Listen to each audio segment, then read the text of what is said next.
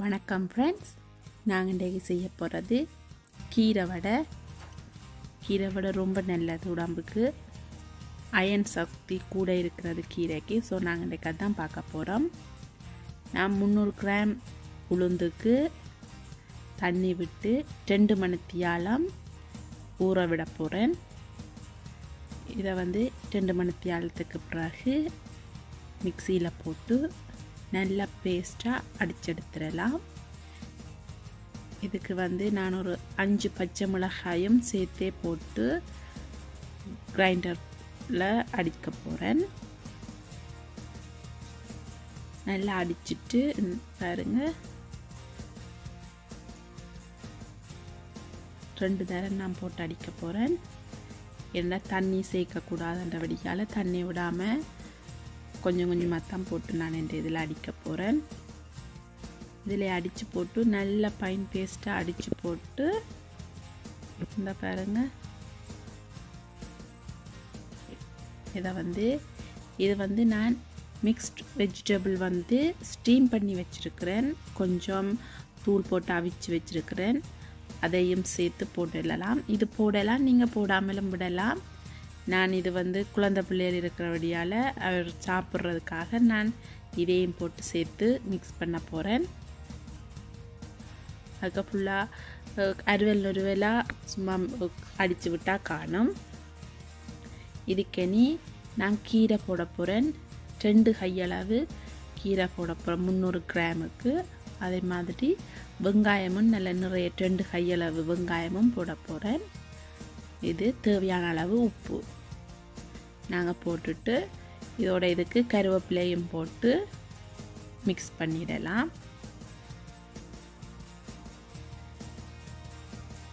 நல்ல வடிவாக மிக்ஸ் பண்ணிட்டு இதுக்கு தண்ணி நாங்கள் விட்டு இறக்கக்கூடாது. என்னென்னா கீரையில் சும்மாவே கொஞ்சம் கொஞ்சமாக தண்ணி கொண்டே இருக்கும். ஆக நாங்கள் இதுக்கு தண்ணி கொஞ்சமும் விடாமல் தான் இறைச்செடுக்கணும். நான் தண்ணி விடாமல் இறைச்சி எப்படி தண்ணியாக இருக்குண்டு. இதுக்கு 3 ஸ்பூன் ரவை சேர்க்குறேன். ரவை சேர்க்குறது என்னென்னா கொஞ்சம் கிறிஸ்பியாகவும் இருக்கும், கொஞ்சம் இதாக வரும், கொஞ்சம் திக்காக வரும் மாண்டதால் தான் ரவை சேர்க்குறேன். ரவை சேர்த்தா கொஞ்சம் கிறிஸ்பியாகவும் இருக்கும் வடை.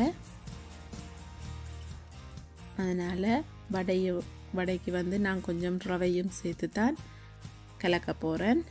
நல்லா மிக்ஸ் பண்ணி போட்டு இதே நீ எண்ணெய் சட்டியில் போட்டு எடுத்துறடா. பாருங்க, நான் கையில் தண்ணியால் நினச்சி போட்டு அதால் எடுக்கக்குள்ள நல்ல வடிவான வடையாக வரும்.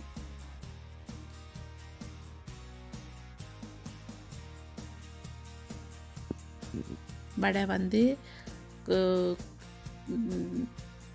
இப்படி வடிவாக தட்டி தட்டி போட்டு எடுத்துட்டு கச்சப் விட்டும் சாப்பிடலாம். இது கச்சப்பும் தேவையில்லை, ஆனால் இஞ்சி போட்டு சம்பலுக்கும் ரொம்ப நல்லா இருக்கும்.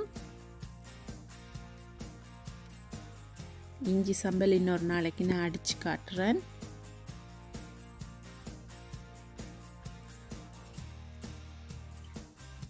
பாருங்க, தண்ணி விடாமல் உளுந்து அடித்தாலே போதும். நல்ல வடிவான வடையாக தட்டி எடுக்கலாம்.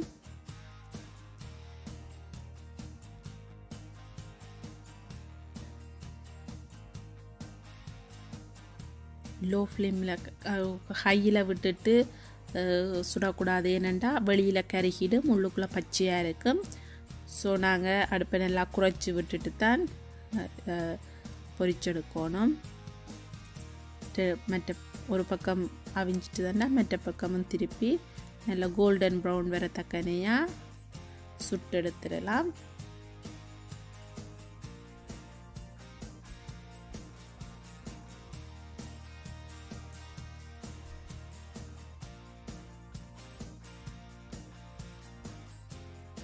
பாருங்க, ரொம்ப நல்லா கோல்டன் ப்ரௌனாக வந்துடுச்சு. இனி இதே எடுத்துடலாம்.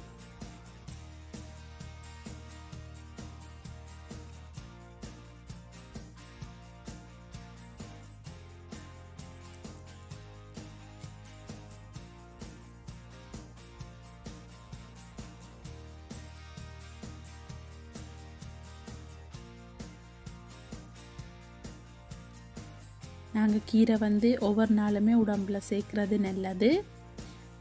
ஸோ எங்களோட கீரை வடை ரெடி ஆயிட்டது. கீரை வடைக்கு பிளேன் டீ இன்னும் நல்ல காம்பினேஷனாக இருக்கும். செய்து பாருங்கள். பிடிச்சிருந்தால் லைக் பண்ணுங்கள், ஷேர் பண்ணுங்கள், சப்ஸ்கிரைப் பண்ணுங்கள், கமெண்ட் பண்ணுங்கள்.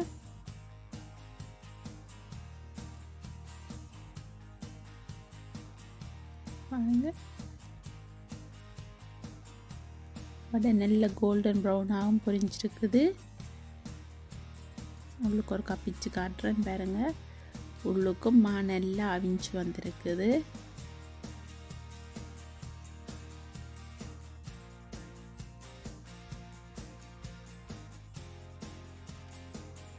செய்து பாருங்கள். உங்களோட வீட்டையும் எல்லாருக்கும் செய்து கொடுத்து சாப்பிடுங்க.